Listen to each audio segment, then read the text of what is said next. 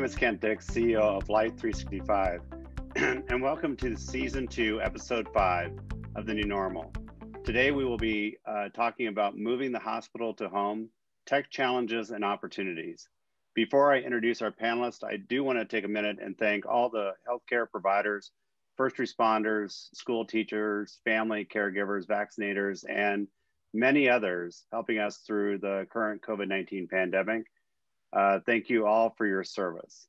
I also wanted to let you know that everyone will be on mute and that we'll accept questions via chat, and we'll try to entertain a few questions throughout the webinar.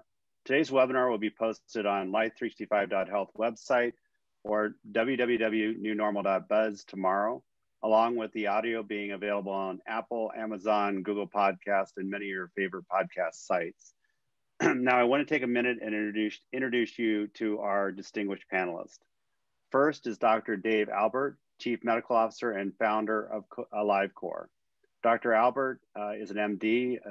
MD is a physician, inventor, and serial entrepreneur who has developed life-saving technologies and products over the last 30 years.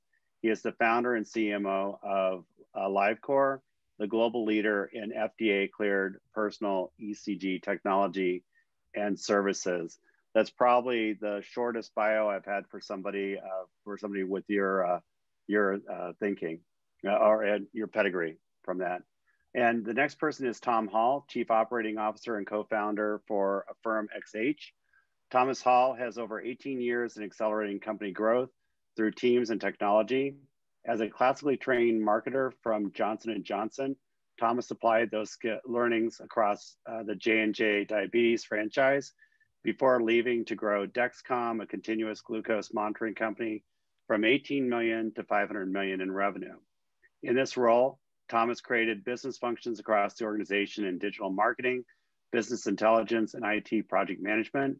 He also led the commercialization of the first remote monitoring continuous glucose monitor.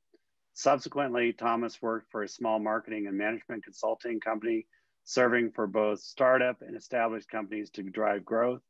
Currently, Thomas is the CEO of AffirmXH, a pre-revenue continuous biosensor company. Thomas earned his MBA from the University of Texas and his undergraduate degree from the University of Notre Dame. And finally, we have Rick Bente, President of Operations for Seventh Sense Biosystems. Rick joined Seventh Sense Bio in 2019, bringing a strong background in the design, development, and commercialization of disruptive wearable medical devices.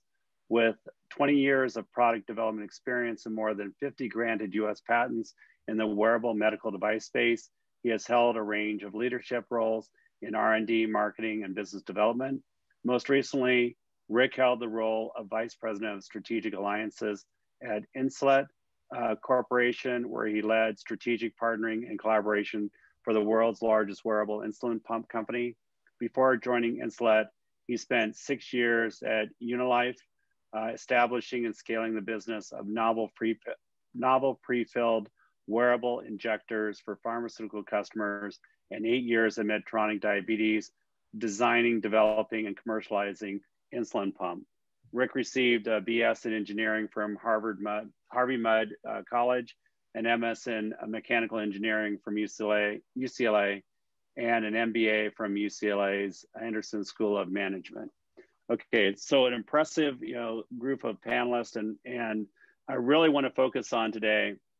A couple of weeks ago, we had White Plains on some clinicians and administrative individuals that talked about moving the hospital to the home.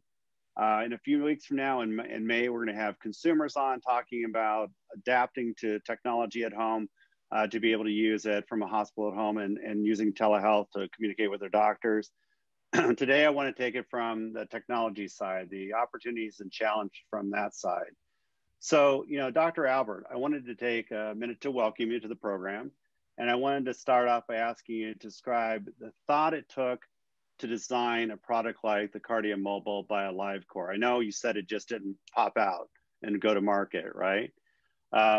So maybe first describe the history and thought behind the KardiaMobile and the design consideration for consumers that have used it and providers as well. Because I know I see several things that are out there. I see patches, that are EKGs, and I also see people that are using multi-lead devices as well. So maybe just describe the KardiaMobile. Sure. Well, thank you, Kent, and thank you for inviting me. Yeah. I would tell you that the idea for what eventually became Alivecor and KardiaMobile was an idea I had back in the mid-1990s when I was working in a company I'd started that ultimately was sold to GE Healthcare, a company called Data Critical. And we built a prototype. We got a 510K, that is, we got it through the FDA, but it wasn't practical. It had a cell phone with a cable and a modem and a PCM CIA card, if you remember what that is, and a portable computer. And it was a kludge, but it was a concept. And the concept was very simple, that the shortest distance between 2 points is a straight line. And I wanted to take a straight line in an information sense between a patient and a cardiologist and connect the vital information needed for that cardiologist to help that patient take it directly to that person. So that was the idea. And then came 2007. Now, smartphones are the remote control for our lives. And that's true on a global basis, not just in the US, but all over the world, both developed and developing world. And therefore, I saw the opportunity to utilize the connectivity and power of a smartphone to implement my idea from the 1990s. And that was the genesis for Alivecor. And, as I mentioned before we started, it's really an overnight success, 10 years in the making, because when I started Alivecor in 2011, people like John Nasta and Eric Topol said, I'm the old man of digital health. Well, that's right, because back then people told me, well, first of all, nobody over 65 has a smartphone. Well, now we all do, because that's how we look at the pictures of our grandchildren, okay? So we all know how to do that. And so, the world evolved, and as it did, and as the adoption of that technology, comfort with apps evolved, so did the adoption of Kardia. And so today, we literally have over 1 million devices out there, hundreds of thousands of customers, and over 100 million ECGs in our cloud database, and utilized by, Mayo Clinic as an investor, Qualcomm as an investor, Omron as an investor, and our technology is used by every major medical center almost in the world. So from our perspective, it was overnight success that took 130 peer-reviewed cardiology publications to bring to fruition. So, I tell all the wannabe entrepreneurs out there, persistence and patience are the two most important things you can have. Yeah, I get it. So how did you get to this form factor, right? From this, form factor. That's our new KardiaMobile 6L, which has been out just about a year and a half. And of course, most of the time it's been out, we've been in a pandemic. This form factor came about because 100 years ago, a gentleman named Wilhelm Einthoven won the Nobel Prize in 1924 for the invention of the electrocardiograph. And if you go on Google and you Google Einthoven, you'll find this huge machine with a man sitting in a chair with 2 hands and a left foot in buckets of salt water. Those were his electrodes. And that formed what we call Einthoven's triangle. Well, when we first had KardiaMobile, we had only lead 1 of that, the left arm minus the right arm. But by the addition of this bottom lead, which you touch to the left leg, we actually have now the implementation of the original Einthoven's electrocardiograph. And so we're able to have 100 years of knowledge as to what that means in various conditions and put it in the pocket of almost anyone, anywhere for a very reasonable price. And so it enables patients to acquire and cardiologists to assess many more conditions with far more accuracy than our original device. And so we continue to innovate. And that's kind of the heart of Alivecor, is continuous innovation. That's awesome. I'm going to come back to you about consumer usage and professional as well. But, Tom, I want to go over to you really quickly. You're the CEO of AffirmXH, and just kind of describe a little bit what Affirm is doing and your thoughts about being at home and outside the point of care. Yeah, no, I appreciate it. And thanks for having me. So with AffirmXH, we're a continuous biosensor company. And having come from the background of the diabetes space, much like Rick, our paths have crossed at competing companies and partner companies and whatnot. What I think the big insight that I learned from coming from the diabetes space is how much of the patient self-engagement is important. So when I look at what we're doing on AffirmXH, we're looking at continuous metrics, we're looking at non-invasive metrics. So things like temperature, heart rate variability. What we found is that the consumer engagement is important and the ease of use is important. And so the more we can take away, even taking, my smartphone right here and saying, hey, I need to pair Bluetooth. How do we get products that are pre-paired within Bluetooth? How do we start minimizing, taking that journey of consumers from the purchase to the unboxing, to the reimbursement, to the how do you get the data out of the system? How do you share the data? How do you collapse all that so that it becomes transparent? It becomes as easy as looking at the kids, Dr. Albert, of your grandkids on your phone. How do we make it that simple? And so with that, part of what we're focusing on at AffirmXH is knowing things like recharging. I take my watch, and my watch died the other day, and I had it on my wrist for about a day and a half, where every time I look at it, I'd go, oh, my watch has died. So then I take it off and I put it on the charger, and it sits on the charger it takes about an hour to charge, and it sits on the charger for another day and a half. And then I take it off the charger, put it next to my bedside, and I'm sitting there without my watch on, without it taking my pulse and all those metrics for 3, 4, 5 days at a time.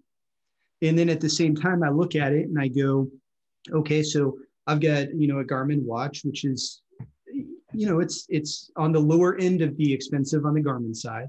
But then you take your Apple Watches, you take your Aurora rings, you take all of these technologies that have phenomenal metrics, but the reality is they're not accessible to everybody. I'm not going to buy an Apple Watch I have 5 kids now. I'm not going to buy it for 5 kids. I'm not going to drop $2,000-3,000 to get everybody monitoring. So I think the affordability is the other piece. So within our company, it's looking at what is the consumer behavior in terms of how are people going to use it.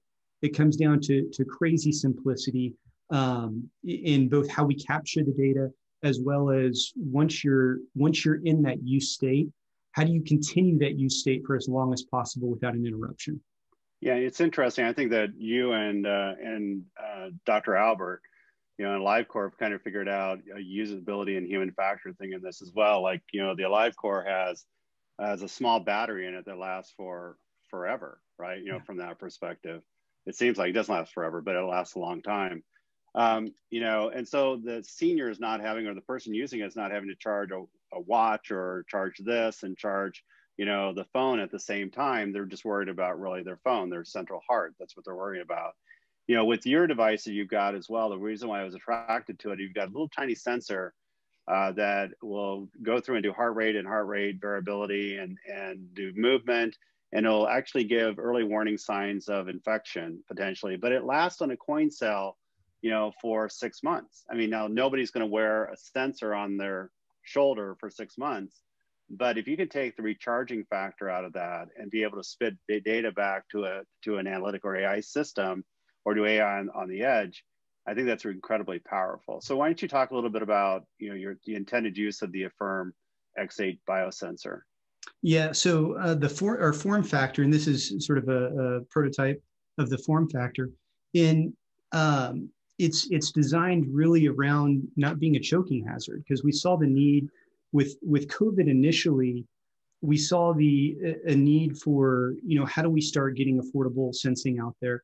And after looking at market research, really tapping in initially to the pediatric market, in that, the use case of, you have a parent that's, in the middle of the night, their kid's got 101 temperature.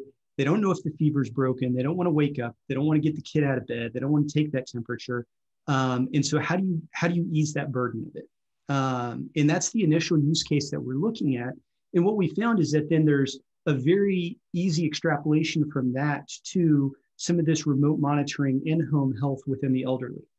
In that a lot of the use cases, when I start looking at, monitoring for, my parents as they get older, it's a very similar use case. Now the distance may be further, they don't live 2 doors down, but that sense of, I need to be able to check on them, the sense that I need to know if they're okay without having to nag them, without having to bother them. It's a very similar use case for both ends of that both child and elderly population.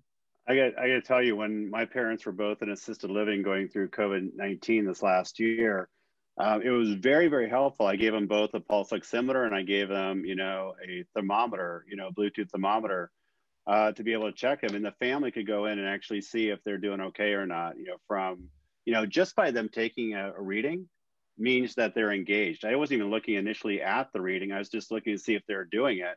To see if they're engaged in the process. But we actually caught mom's SpO2 going down to 75% one time, right, from that. And that scared us from a COVID perspective.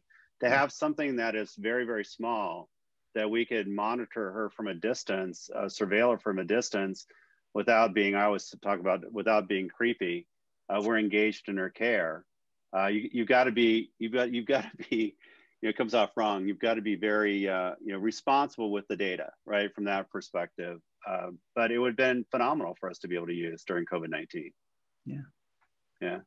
Rick, let me go to you really quickly, because this is, maybe one thing that some people understand, some people may not understand, but I want to introduce you from, Seventh Sense Biosystems. What I was really enthralled with your company is, my last company that was acquired by a rapid diagnostic company, I know that rapid diagnostics are going to be going home, right, from that.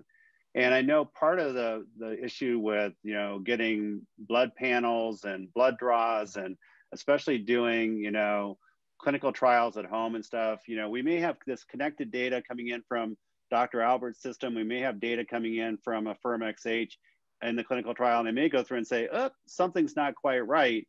I need to get a blood draw on you. And you go to your nearest doctor and get a blood draw, or your nearest lab. And then a week later, they get the draw and the event's already occurred, right? Yeah. So Rick, why don't you describe a little bit about, what Seventh Sense does? Sure, yeah, and thanks again for having me today, Ken. So Seventh Sense Biosystems has developed a number of different tools for patients to self-collect capillary blood at home to use in high-end diagnostic solutions in laboratories. So we create a link between patients in their homes collecting, when they want, when it's convenient for them, or when it's necessary per a protocol or part of a clinical trial, and then get that sample back to the standard diagnostic equipment that physicians and providers are used to using today. And that allows patients and those providers and the researchers to get access to that critical type of information in the way that they're used to getting it. And it adds a layer of convenience for patients and a protection to keep them from needing to go out necessarily and expose themselves or their families to the access to that laboratory. So I know you probably have one. Do you have? I do. Yep. So this is our first generation TAP device. This has been FDA cleared for the collection of capillary blood for use in HbA1c monitoring. So, Tom and I both come from the world of diabetes, and I think, Kent, the last time you and I spoke, I've seen just a tremendous explosion in the opportunities to improve patient care through the advent of data, through remote monitoring. I mean, the work that Tom did at Dexcom, that's a life-changing technology for people with diabetes. And the ability to get that data, to get it from patients in their homes up into the system, viewed by doctors, viewed by patients, so that action can be taken to that contextualized data.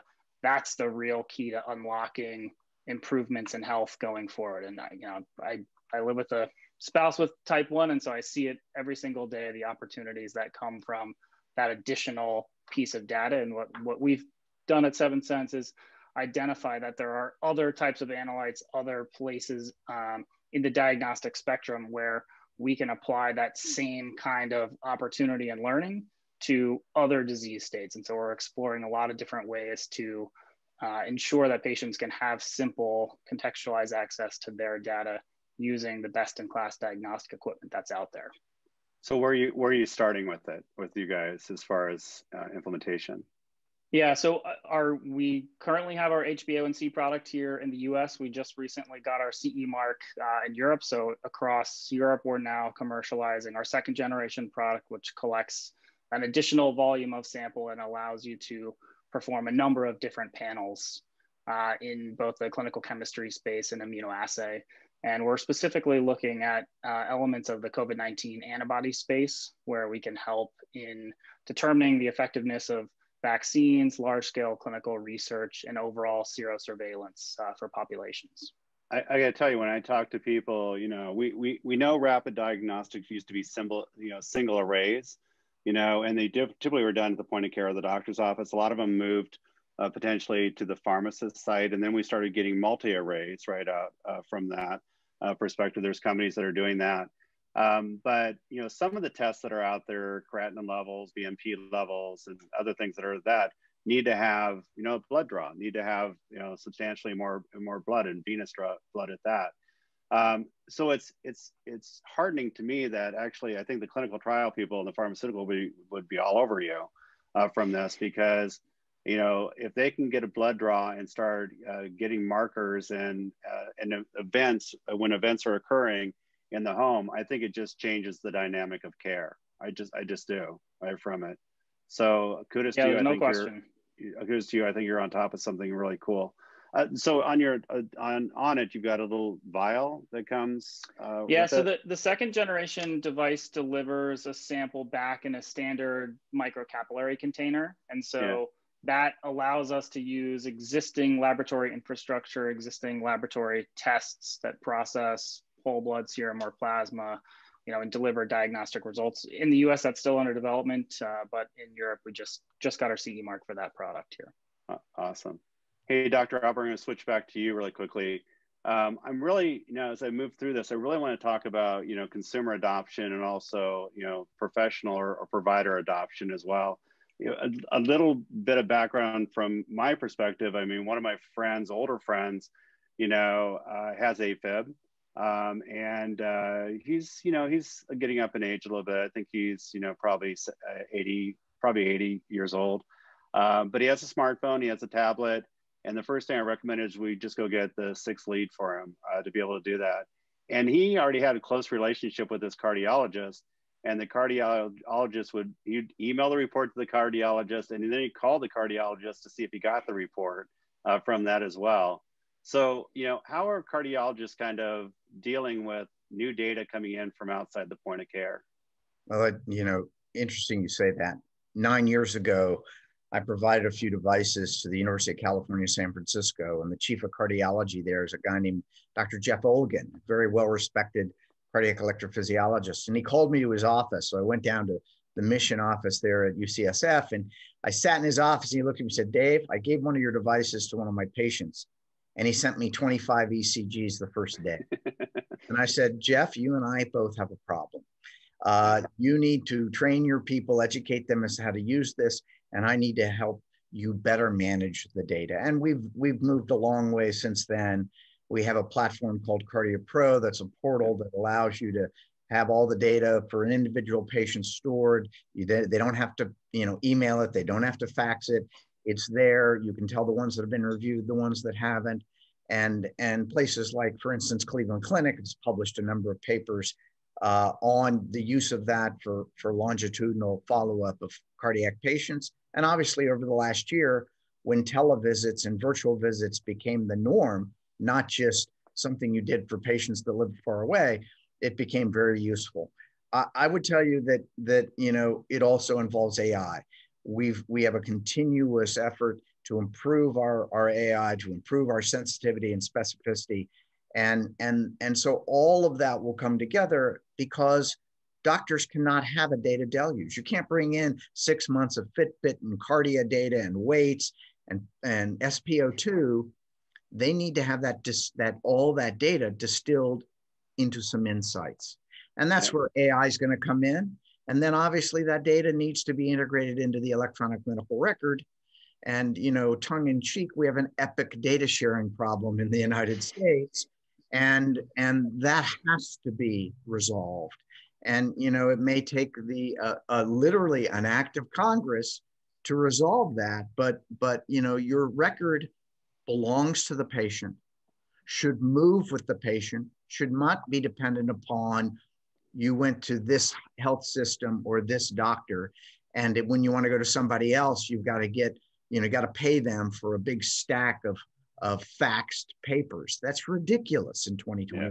So, you know, I think things are moving in the right direction. They're never as fast as we would like, but they're moving in the right direction. And I think ultimately, you know, the combination of AI and interoperability will enable physicians and other caregivers to have a better insight about your condition on a longitudinal out of the hospital basis. Again, you see your doctor for maybe 30 minutes in a year, 2 15-minute encounters, maybe. And the rest of the time, they're outside unless they get acutely ill. And so, you know, how do they check on your progress, especially if something happens, if there's a change? And I think that's where we're going to see wearables, continuous monitors become important. And then what you talked about, hospital at home. I mean, I look forward to getting into that because that, you know, CMS has brought up the whole notion of hospital at home. And in COVID, you know, the last place I really wanted to be was in the hospital. Yeah. You know, we have in medicine, we have this notion of Sutton's Law. Willie Sutton was a bank robber in the 30s. They asked him, well, why did you rob banks? Because that's where the money is. Right. Well, the problem is that's where the COVID was. It was in the hospitals. Yeah. And so, you know, I think, you know, we're going to see a movement and pushed by people like CMS who have the power of the purse to push the hospital at home and all of these telemonitoring, remote monitoring, continuous monitoring functions will be important for that effort. Yeah, and just to say, we've taken kind of a broader approach with what we're doing now, that if we're going to embrace hospital at home, which we are, it just can't be connected technology. It's got to be all the services that you would provide, you know, in the hospital have got to be at home. That could be transportation, that could be teleconsults, that could be food, right? That's out there as well, to be able to do that. I think CMS, you know, last time, you know, we checked, CMS had like only approved like 105 to 110 companies so far on hospital at home, because they need to be able to have solutions that can provide a platform of services to home, right, to do that. But I want to ask you, we'll stay on you really quickly about the AI side of it. You know, it's interesting, when we worked with a very large health system, the doctors weren't as trusting in data that was being interpreted up front from AI for them from that standpoint. Maybe they're getting better at it now. The other thing that they're really concerned about is, at the end of the day, they didn't want to see any more data. I agree with them on that. Their inboxes already have 500 emails in it by the end of the day. And they spend on average, I think Mayo Clinic was saying on average, they spend 80 minutes per night just updating the electronic health record, right, from that. So how trusting are they with the AI? Well, they're skeptical, but understand the skepticism.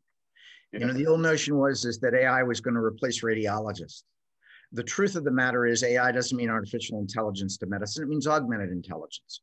Yeah. So radiologists who embrace AI will become more efficient and will replace those who do not.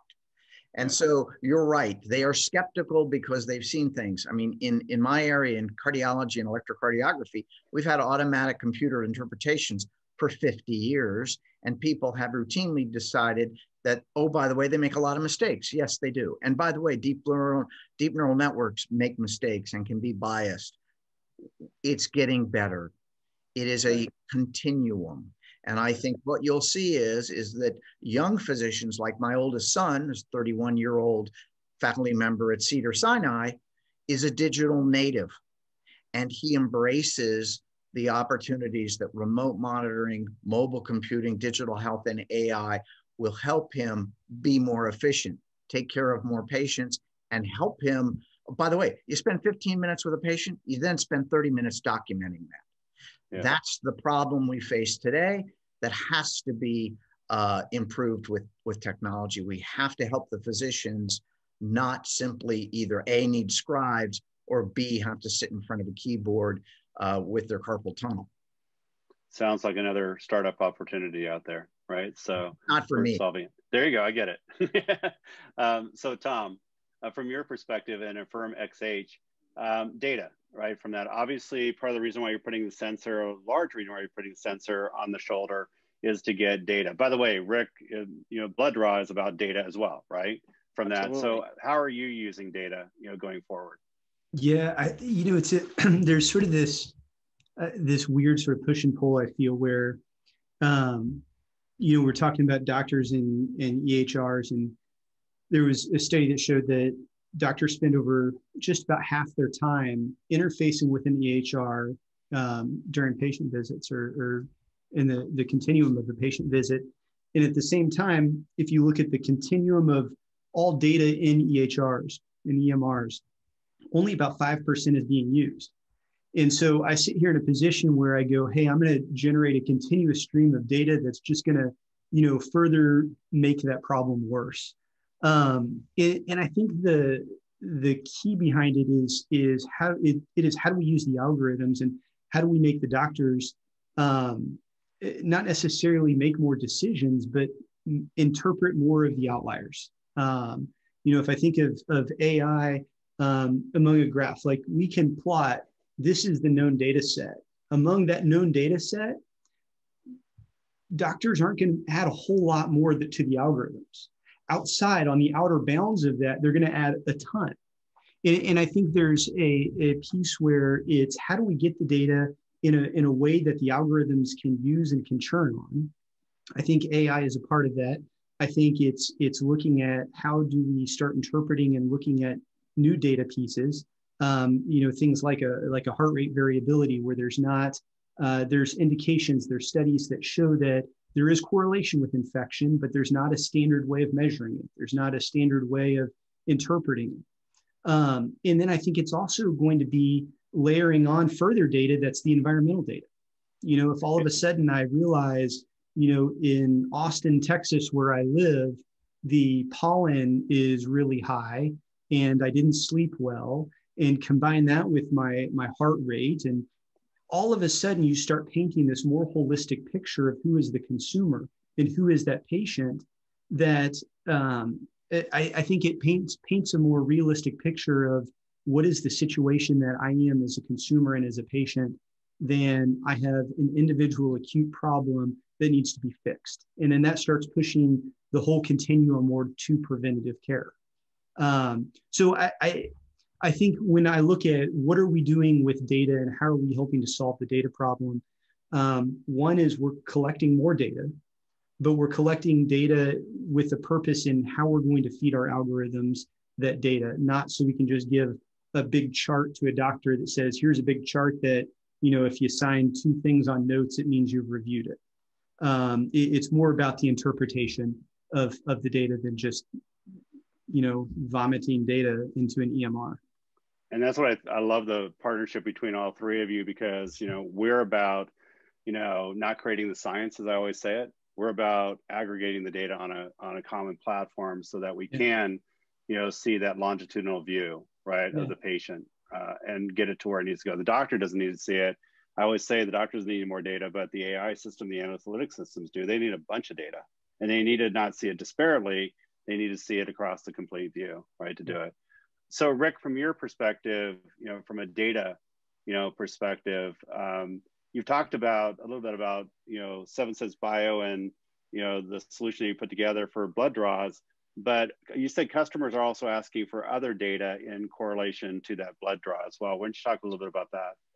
Yeah, sure. So a big part of where we see the world headed is sort of contextualizing that data and giving patients a view towards how their data is shifting over time. We talk about the sort of longitudinal data concept. We think that's really important, because within even a given reference range, if you're shifting up or down over time, that may be meaningful to you individually as a patient, even if you're still sort of well within the normal scope of the broader sort of slice of humanity. And so we think the ability to both source samples to generate that data, at a bunch of different points in time, make that simple and easy, will also drive additional data points to sort of serve that holistic view of patient care and give patients information that's actionable far enough in advance so that they can actually make changes. And ultimately, you know, I've seen from the diabetes space, and I think a lot of others here have seen, if you can give people early warning, if you can help engage them in their own results, you can show them the trajectory that they're on, you can have people make different choices in their daily lives that have pretty dramatic impacts on the actual sort of health and the future health of themselves. If you think about sort of health as from a security standpoint, you're thinking about making sure that you're protecting yourself long-term. You're building sort of the protective pieces into your own daily life. And to do that, you need access to information that's going to tell you about what it is you need to do or what you need to change. It's interesting. I always talk about, from my approach of 2 tiers of data and exception-based processing, there could be a 1 tier of data that could just be using simple off-the-shelf devices and getting consumer-grade data that the only person that sees it, not even the consumer, is AI that sees it, right? You're comparing you to you, right, from that perspective. And if it sees a trend that's out of pattern, maybe it then goes and uses something that's a little bit, you know, more sophisticated to get data that can be shared with clinicians and be able to look at those trendings instead. But to be able, I always draw this hump that shows we need to get in the middle and not wait till people are very complex care. And different varieties of data out there can help us get to a mass population of people and have it driven by AI. So we've got a little bit of time left. But Dr. Albert, I wanted to swing back to you as well and just talk about the whole hospital at home concept. In your thinking about this, now it's emerging with CMS, what's your thoughts on hospital at home? What needs to be put in place to have a successful program by a health system? First of all, there are people who have been admitted to hospitals that didn't need to be admitted to hospitals, that could be cared for at home. But why are they admitted? Because a physician, maybe in the emergency room, maybe a primary care physician, believes that their acuity, their disease acuity is such that they should be in the hospital. So what I think hospital at home needs, and speaks to all 3 of our companies, is the ability to, on a real-time continuous basis, assess acuity. Because there will be times you're not going to get a stent put in your living room. You're not going to have bypass surgery in your bathroom, okay? You're not going to have a colonoscopy so when you get to a certain level of acuity, oftentimes patients will be just fine and will recover at home. But if you get a certain level of acuity, then you need to go to the hospital. So this is the notion that, you know, sometimes people are kept overnight in the emergency room for a variety of reasons, to rule out they're having a heart attack, whatever. And they're under some type of surveillance. Well, what if we could do that with the appropriate patients in their home? And they're, you know, we're trying to find out, are they really infected? Do they have sepsis? Do they need, because you can get IV antibiotics at home. You can get supplemental oxygen at home. So you can get a certain level of therapy at home. You can get dialysis at home. And so I think what we need to do is make sure we have a regular, you know, in the hospital, you get your vital signs done, 4 times a day. But the reality is we need continuous assessment of acuity in order to have a safe implementation of hospital at home. And that's where the kinds of technologies from all 3 of our companies comes to play. It's assessing that patient acuity. Yeah, it's interesting. I'm seeing the marketplace kind of evolve. I call them, I have a bingo board out there that shows all these companies that are kind of consolidating together. But you've seen the Teladoc's and Livongos, and you've seen, you know, the American Wells with United Healthcare. You've seen the Amazons with Transcarent, you know, announcing, 8, 10, 12, 15 channels that are dedicated to try to keep people out of expensive location, which is the hospital, to do that.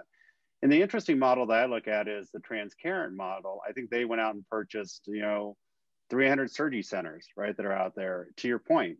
And they'll put a model out there similar to Mercy Virtual, which allows them to be mainly virtual, out in the community. But if they do need surgery, if they do need colonoscopy, if they need, inpatient hemodialysis or whatever, they can provide those functions in ancillary sites.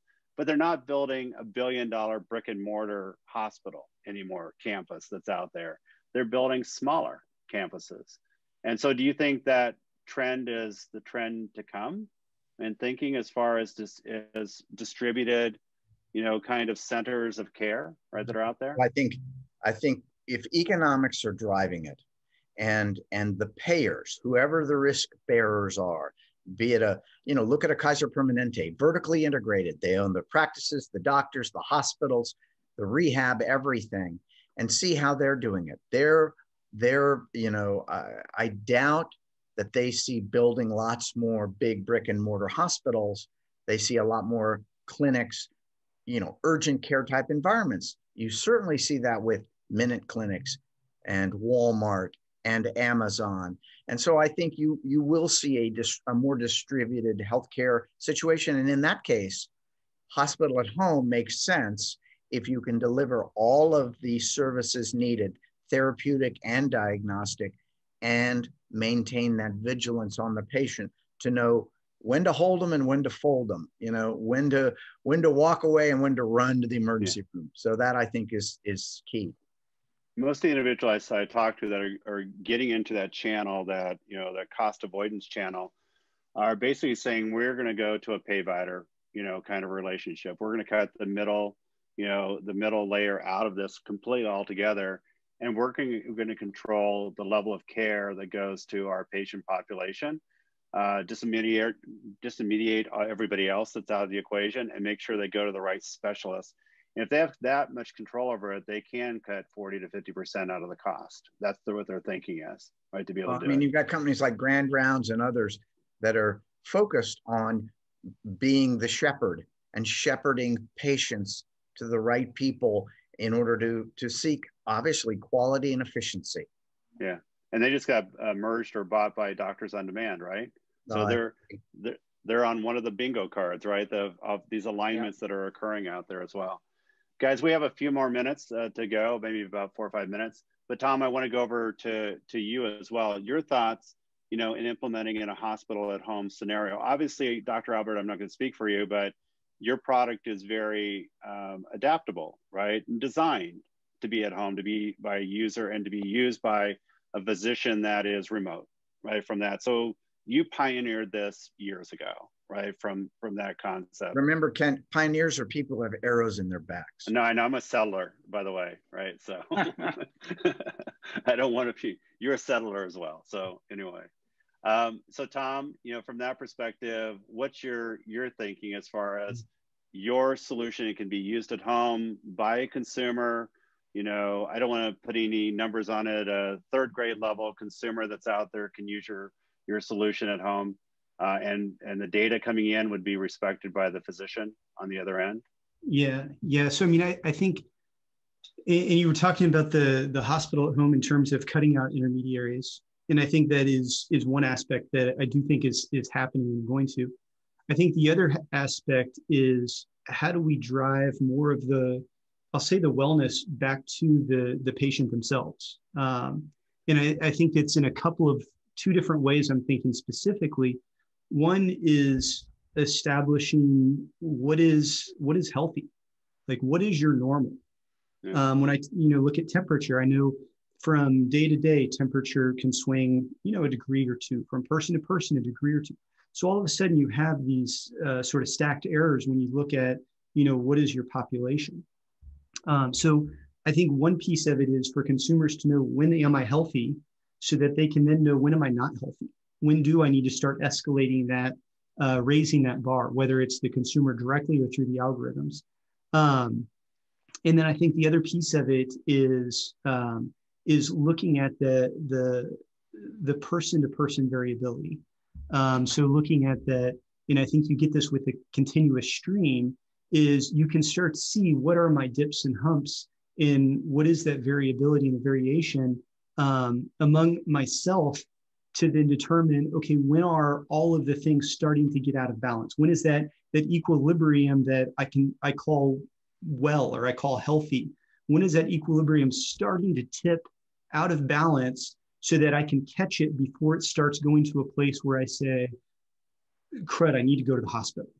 And I think that's the other place where I see that there is huge gains within the health economics of what's going to drive the hospital to the home. I get you. So Rick, final question from this perspective. Your thoughts on hospital at home, from that, and, who do you partner with, from that perspective? Really quickly, do the labs like you or not like you, right from that? Well, one of the things we can do is provide an alternate source of samples. So I think when you think about hospital at home and all of the opportunities that I think Dr. Albert and Tom are presenting, they provide data directly back. But one of the challenges, sort of in that continuum of care is there's a lot of data locked up in your blood. It's one of the richest sources of information that's out there today. And we have a tremendous history, hundreds of years of effort in the science of understanding what does your blood tell you. And the way we see it is we can provide a link, again, between those patients and those laboratories. So we don't need to reinvent the science that's been out there on how to do diagnostics, how to do them at scale, how to do them efficiently and accurately. We just need to ensure that people can get those samples to those labs.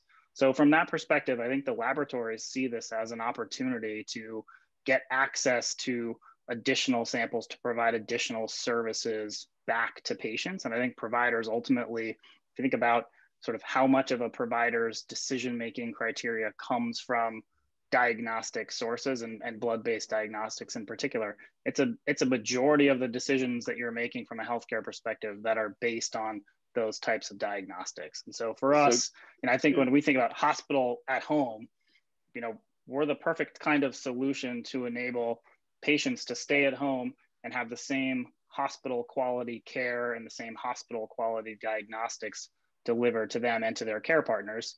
And then you can move patients into the hospital when they need to, and it allows you to deploy resources efficiently. Let's make sure patients who are in the hospital and who need to be there get the absolute best care, and patients who are at home are getting the best access to diagnostics and information and the care pathway, but that we're not moving them into the hospital unnecessarily. And I think there's a lot of studies out there about, how well patients recover in the home versus in hospital. And I think we and everyone here on this call can play a role in helping keep people in their homes and out of hospitals when they don't need to be, and only moving them there, when it's really necessary. Hands down, studies have showed that people do much better at home, right? Yeah. Instead of being in the hospital itself. And I think a good partner for you right now, especially the stage you're at, is, a diabetes, a glucose, monitoring company that's out there that can send data and match it up with your data in the back end. So, I think it's a great partner. Okay, well, we're going to wrap this up. I want to thank, everybody for attending this afternoon. I want to take a minute to thank our distinguished panelists, Dr. David Albert and Tom Hall and Rick Bente, for your participation and great insights into moving the hospital home, tech challenges and opportunities. I know we just, scratched the surface on here. We could probably listen to these guys for hours from that. I'm sorry that we weren't able to get to all questions tonight, but we will post the video on Light 365 Health and www.newnormal.buzz website, as well as your favorite podcast site. Please be safe and healthy. And we'll be off next week, but we'll be back on April 28th at 1 p.m. Pacific time, with our next New Normal webinar. The FCC has just announced releasing $250 million for COVID-19 telehealth programs. And we've got some experts that are going to be on talking about how to try to submit a successful proposal and try to get people start using remote technology at home. So have a great afternoon, and thank everybody for attending. I appreciate it. Thank you, Ken. Thanks, guys.